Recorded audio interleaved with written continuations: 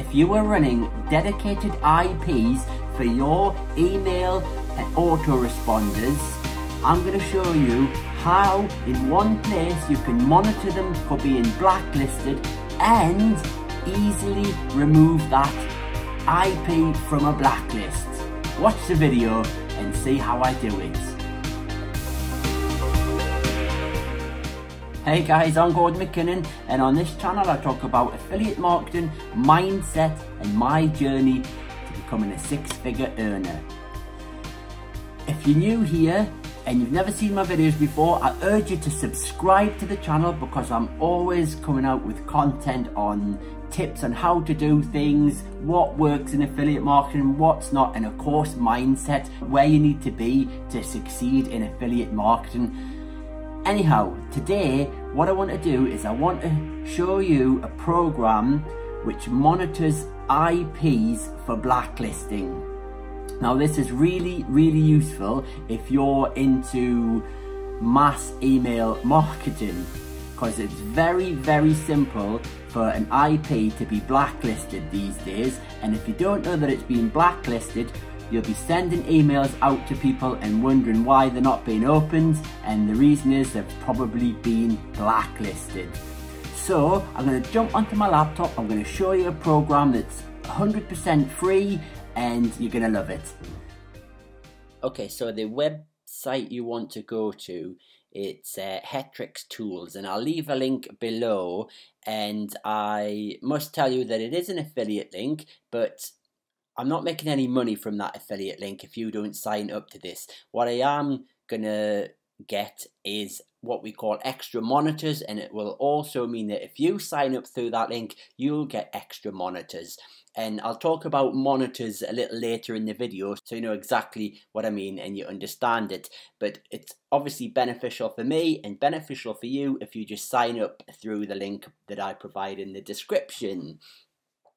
So here we are, Hetrick Tools, and this does a whole host of things which I've not even looked at. All I'm interested in is this free blacklist monitoring part. And if you click on here, you'll see that the products I have, it's free. It checks every 24 hours. And I have 48 monitors and 17 active monitors. That means I've got 17 IP addresses in. So basically this max monitors means how many things they'll monitor for you. So like I say, if you go through the link, you'll have 48 as well. And which means really that you're never going to need to pay for this program unless you need your monitors to be quicker, which most people don't. So you can see here that I've got 11 of my 17 blacklisted. So if I go to manage blacklist monitors, it's going to bring a list of my IPs up, and it shows you here the reports that 2 out of 96 various programs that check for spam have marked me as spam. Now the reason that that happened to me was because I sent to MSN and Hotmail email addresses, and my URL that I was using on my virtual server was brand new. And these are the mistakes you make in the beginning. Not everybody tells you these things, and it's kind of trial and error, but I've recently learned that if you buy a brand new domain name and then set all of this up with your virtual private servers and your virtual IP addresses and set your mailing software up and then send even 10 emails to a Hotmail address, you're going to be blacklisted instantly. The reason is that Hotmail, MSN, that whole group, they will blacklist emails from a brand new URL. So you need to let your URL mature a little bit. And I think 30 days is probably enough. And after then, you should be okay to start your IP warming process up.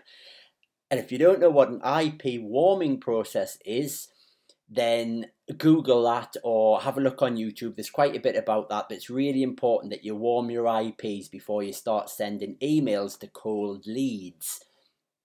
Okay, so if we click on one of these that has been blacklisted, let's go this one. So IP 173. If I click, you would click here.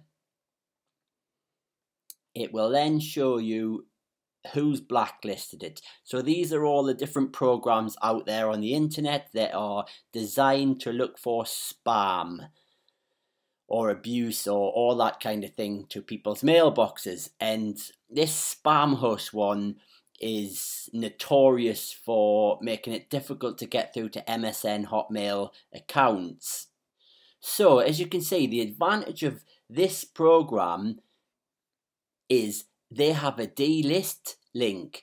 So you don't have to search around on where to go or do all that faffing about to try and get delisted. You can just go straight to it here and delist. So if I click delist, it takes me to the company who are marking it as spam, and it shows me here that this is blacklisted, and that's the domain 173 that I just did. So what you would do is you click the link here, and it kind of gives you explanations and different reasons why they would blacklist your IP. Emails showing indications of unsolicited nature.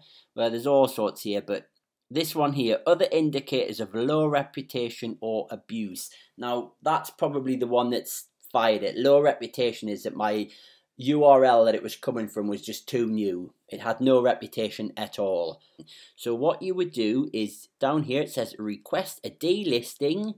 So you just request a delisting, and then here the IP address to be removed. At this point you would need to go into your VPS, which is a virtual private server, and you can see my IPs here, and the one we said we were doing was 173, so I just copy that and paste it into there, and then the host name to put in here, go back to your server. The host name is the one alongside it, not this one, but this one here with M173. It would have your URL in it, so we copy that and we paste that in here, and then you need to give them an email address because they're going to send you a link to verify. Now when you do this, you can't do it with a free email. So if you put a Gmail or a Hotmail or an AOL, it's not going to let you do that. You must do a self-hosted email. So I'm going to put my email in, remembers it, and you see what I mean by self-hosted. That's mail@gordonmckinnon.co.uk rather than a Gmail account. Click the captcha. Traffic lights. 1, 2, 3. Good job I moved myself. 4. Is that it? I hate these things. Verify. Verified. And then click process. So that then says you should receive an email shortly with a confirmation code. Please enter the code in the form below. So let's just go and check my email. And that's it there. And there we go. My friend Liam James. And this is the code you want here. So you would copy the confirmation code. Copy. Close that. Just paste that in there. Oops, wrong one. Sorry. Paste that in there. And go back and get your IP address again, which was the 173 one. Copy that. Paste it in there. Click confirm. And that's you done. Now that will clear and make that IP good again so that I can start getting mails through to people's mailboxes. But it's very easy to get it blacklisted again. And also, if you haven't resolved the problem, so if your doing dodgy emails which are really spammy or against the normal spam can rules and all that kind of thing, you're just going to end up straight back on the blacklist. So make sure that you're doing good emails to people and you understand why your IP was blacklisted in the first place. I know that mine was blacklisted because I posted too quickly with a fresh, unseasoned URL, and that was a mistake that I've learned from. But like I say, for you guys, find out why you've been blacklisted, but that will get you off the blacklist for your IPs. Anyway guys, I hope you enjoyed that. If you did, hit the subscribe button, hit the like button. Also leave a comment below if you've got any questions, want to talk to me or whatever. Okay, we'll see you in the next video.